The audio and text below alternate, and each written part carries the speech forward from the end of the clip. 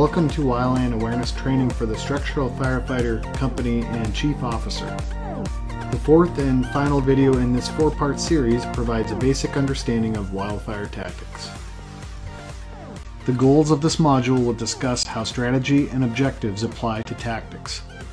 Basic ground attacks will be defined, structure preparation and protection will be covered, and simple interface hose lays will be introduced.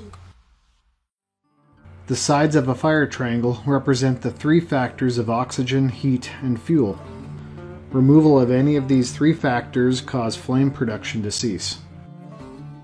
In the structure world, water is used to cool the fire, whereas on brush and wildland fires, often because of inaccessibility and lack of water, it is common to separate fuels from the heat to stop the spread of fire using a fire line or a fuel barrier, or to simply allow the fuels to consume themselves.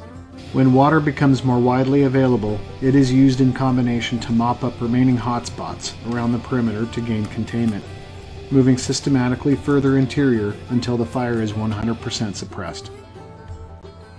Always work from a safe anchor point, which provides a starting point for any advancement on the fire. This provides a safe escape route and reduces the chance of fire hooking behind you as you progress. If structures are threatened and defendable, structure protection, also known as point protection, takes priority. This protection can be provided by both structural and wildland engines. This may not include an interior attack on a structure. Depending on resource availability and capability, additional threats, as well as fire size and overall conditions, if a structure is 25% involved or has fire in the overhead, it may not be savable. Base all actions on current and expected fire behavior. Park engines to facilitate structure protection and, most importantly, facing out towards safety. Do not block traffic and avoid parking close to vegetation. Structural prep is a rapid procedure involving the removal of small combustibles next to the structure, closing windows and doors, and clearing vegetation if possible. These are only a few examples. If crews are unable to control the main fire and resources fall to point protection, these resources are in the defensive strategy. Concentrate on saving as many structures as possible, but do not commit to stay and protect a structure unless an immediate safety zone has been established at the structure.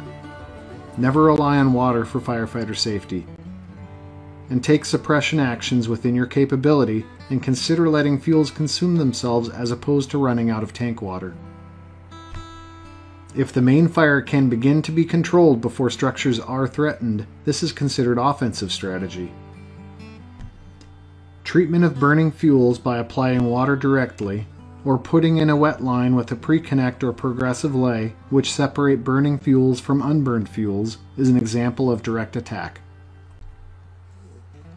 Fire behavior and fuels are generally smaller and minimal area is burned. It is the safest place to work, with firefighters usually able to escape into the burned area or black. However, by being so close to the fire, even though in smaller fuels, firefighters can be hampered by heat, smoke, and flames. Direct attack established from a secure anchor point and working along the flanks toward the head is known as a traditional anchor and flank attack. Be careful not to chase the head of the fire without securing your line back to your anchor. In addition, use caution if fuels increase between yourself and the fire. Indirect attack permits easier work for crews because there is less smoke, heat, and flame contact. This method relies on natural or constructed fire barriers and/or fuel types. The disadvantage is increased acreage burned. Consider the following to ensure safety. Fight fire in fuels consistent with you or your engine's capabilities. Use direct attack when possible. Attack the flank with the greatest potential for escape.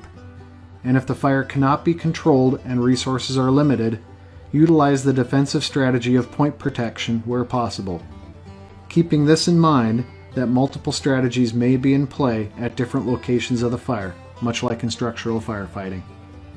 Recognize topographical hazards. Preserve the area of origin.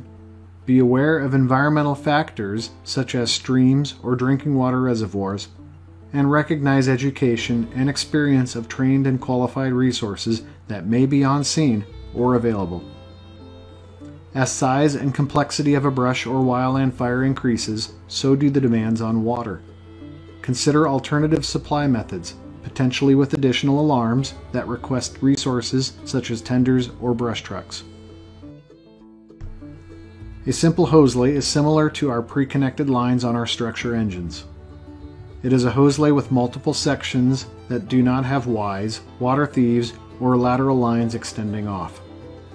Consider using 1 3/4 pre-connects as opposed to booster lines on fast-moving fires to allow you to quickly disconnect and reposition the apparatus. Progressive hose lays are primarily used for a quick attack on the fire and always start from a secure anchor point. A progressive lay normally requires you to run along and attach forestry hose from a pack carried on your shoulder or slung over a shoulder. Advantages are fast, aggressive attack. To maintain a continuous water supply for progressive lays, consider having additional engines or tenders in play. When the consideration of aerial resources comes up on a fire, ICEs must heavily weigh multiple factors before considering the request. Utilizing these resources is not a common occurrence in our immediate region, and the cost generally outweighs the benefit in most cases. When requesting such resources, it must be evaluated against several items, some of which include potential cost, flight time, and firefighter as well as civilian safety, which are only a few of the many considerations. An example of when helicopters may be an option is when resources are few and numerous values are threatened. All considerations for helicopter requests shall include consultation with resources on scene that have previous experience working with aircraft. Only trained and qualified red card firefighters shall be utilized as ground contacts where aircraft are involved.